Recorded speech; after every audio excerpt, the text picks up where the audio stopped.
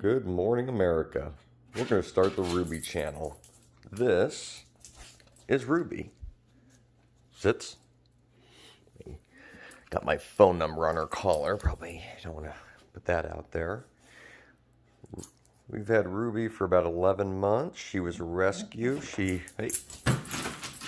Ruby likes to run on a treadmill. Huh, Roo? Time for Ruby's morning run, so we'll make the introductions later. We do have to give Ruby a treat. It's like, how do you teach your dog to run on a treadmill? Well, copious amounts of treats. There is no secret to it. Huh, Roo. But to that point, Ruby is traditionally done 2 to 2.5 miles every morning, except for Sunday. We do give her Sunday off. A couple reasons for this. Due to her light-colored skin, I live here in Tucson, Arizona, and due to her light-colored skin, they're very prone to skin cancer. So my vet was definitely warning of that, where she can wear clothes, which is kind of goofy. I'm not one of those that dresses my dog up. Sunscreen, an option. But Ruby, hey, good girl, Roo. Yes, you are. I'm gonna kneel down here while we're recording. Such a good girl, Roo. Ruby is I got her a month after losing Abby, my Doberman. I came home. She was barely alive. We'll go into that later. But got Ruby about a month later. A good friend of mine volunteers at the Humane Society, said you got to meet this dog. She was picked up by animal control, pregnant. So they sent her to the Humane Society. Humane Society sent her to a foster home for her, while she was pregnant, and had her litter, and at that 6-7 weeks, whatever the time was, they went back to the Humane Society with all of her puppies at one of the local malls, and her puppies got adopted out, and she needed her forever home. So my friend called me. I really wasn't ready for another dog, but she convinced me to run down there. I did. Met Ruby. Wasn't really interested in me at the time, but for some reason I thought, there's something special about this dog, and I picked her up that evening. Actually, my friend picked her up from the Humane Society and brought her in for me, and she has been a godsend. She's a great pup. Anyway,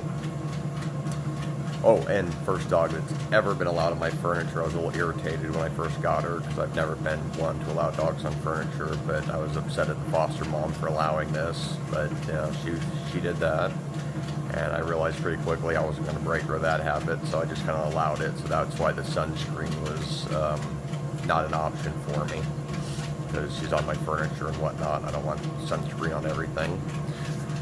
So, years ago, I've always had Rottweilers and Dobies. I trained one of my Rottweilers to run on a treadmill about 15, 16 years ago, and thought, I'll try to do this with Ruby, get her exercise. She's not out in the sun, but she gets her exercise.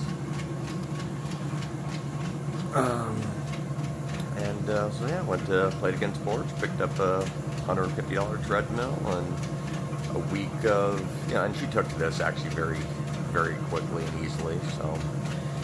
So the vet, surprisingly, our visit last week said she's about 5 pounds overweight. I don't think so, but so she said bump her up to about 3 miles a day. So that's what we do. So really, every morning while I'm getting ready, Ruby hops up on the treadmill, does her thing. I go take my shower, and come back, and she's, by that time, 2.5 miles,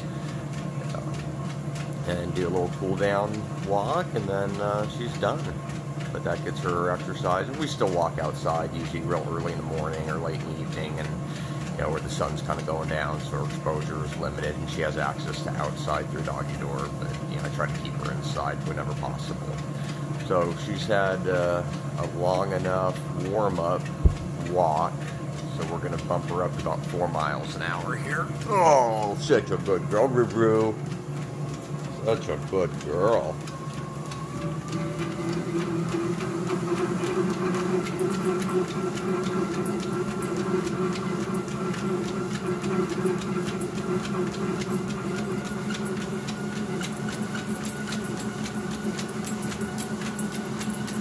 We're at 3.3 miles an hour.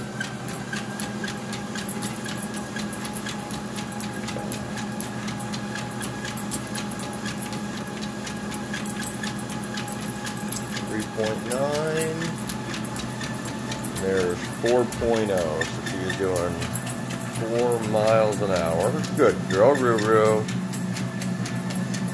And she'll do this for about 35 minutes. And I'll come back and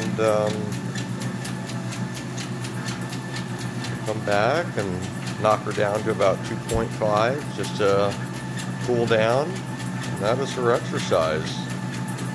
Such a good girl puppy.